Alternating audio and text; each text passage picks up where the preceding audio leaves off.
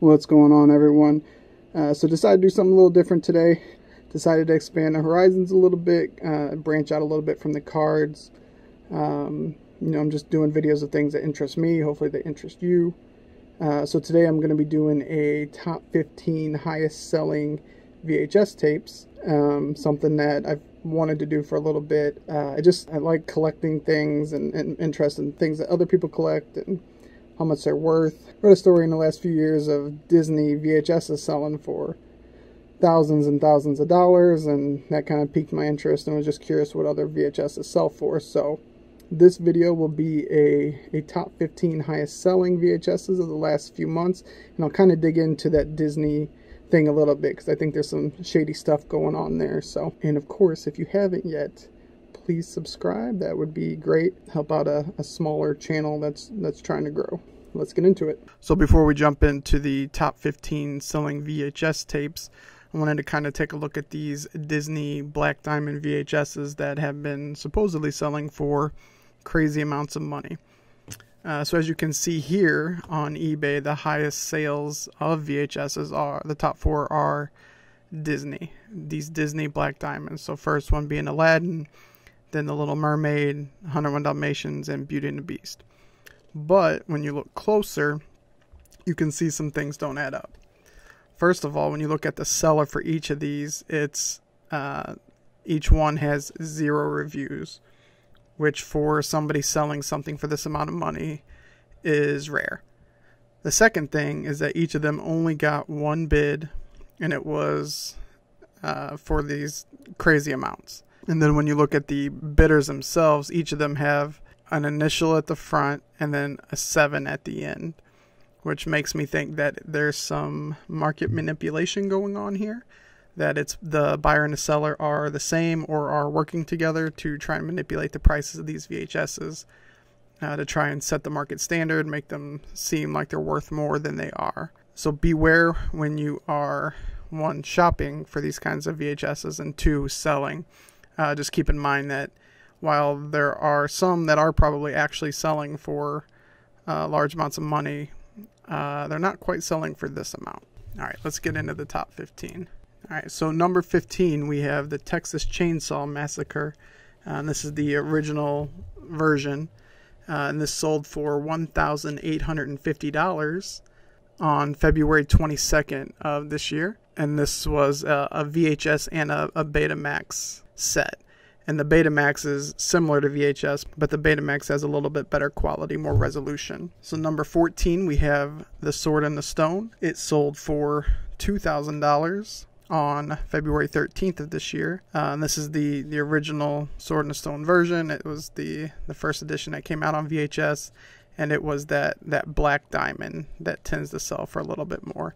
But as you can see, this one didn't sell for 10, 15, 20,000. It sold for 2,000, which is still quite a bit of money for a VHS. A little bit more reasonable and believable than that 10, 20 grand that we saw earlier. Number 13, we have the WWF Royal Rumble from 1994. It sold for $2,025, and this one got 23 bids.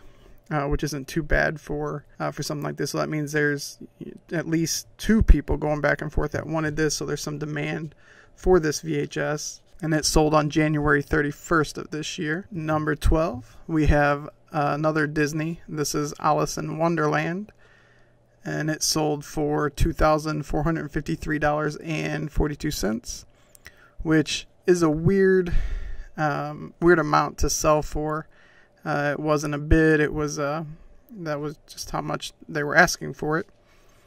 So that seems strange to me. I don't know if there's any sort of reason that they were asking that specific amount, but I mean the sellers got 2,185 reviews, so it doesn't stand out to me as being something that's super fishy. And the other kind of selling feature of this one is that it is unopened. So this is still sealed in the original wrap. Number 11, we have the movie Halloween, the original, from 1978, 1979. The surprising thing about this one is that it's a former rental movie. So, it got viewed several times, hundreds of times maybe even, over the course of its life. and it sold for $2,500 with one bid. Again, the seller has a ton of reviews, so this doesn't stand out to me as being something that's fake or fraudulent or anything. So I fully believe this person sold this for $2,500, and that was on March 11th of this year, so just about a week ago. And then number 10, we have back-to-back Halloween movies. This one you can see looks like it's the same version. I don't think this one was a rental. This one got $2,823.40. Again, kind of a strange number to be asking. But at the same time, the seller's got a decent amount of reviews, so just that doesn't really strike me as fishy at all. And this one sold on March 2nd of this year. Coming in at number 9, we have another Disney movie. It's A Tale as Old as Time, Beauty and the Beast. Not the new Emma Watson. This is the original cartoon from '92. Again, this is a Black Diamond edition. And this sold for $2,999 on February 12th of this year. So while there were quite a few Disney movies that stuck out as being fraudulent or fake, there are some that seem like they were legit, this being one of them. Number 8, we have what I believe is the only non-horror, non-wrestling, non-Disney movie on the list. And it's a movie called Aphrodite from 1984. It says that it's an unrated version, and it has also never been opened, so sealed. And this sold for $2,999.99, and that was on February 27th of this year. So not a movie I've heard of, but apparently if you have it on VHS, unrated, sealed, you can get almost $3,000 for it. Number 7, we have another Disney movie, first Pixar, and this is Cars from 2007. It's sealed, and there were actually 3 of these that sold kind of in the same time period. I didn't want to make a separate listing for each one, so 2 of them sold for $3,500, and the third one sold for $3,150. The most recent being on December 25th of this year. And the features of this is that it was part of the Disney Movie Club exclusive. It's never been opened, and according to the seller, it was the last movie made by Disney that was made into a VHS. So I guess that, and being a part of the movie club is where this supposedly gets its value. At first, looking at it, I thought it was kind of shady, but looking a little more into it, it seems like this could be legit. A legit sale.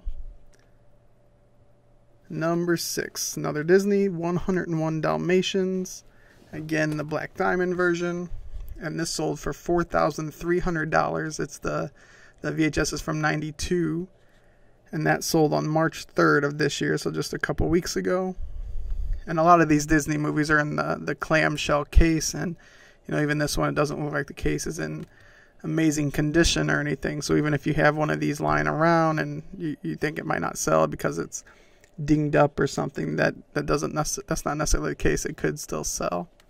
Whether you get $4,300 for it, or you get $200, or you get $5 for it, that just depends on if you find the right buyer or not. But the potential is there.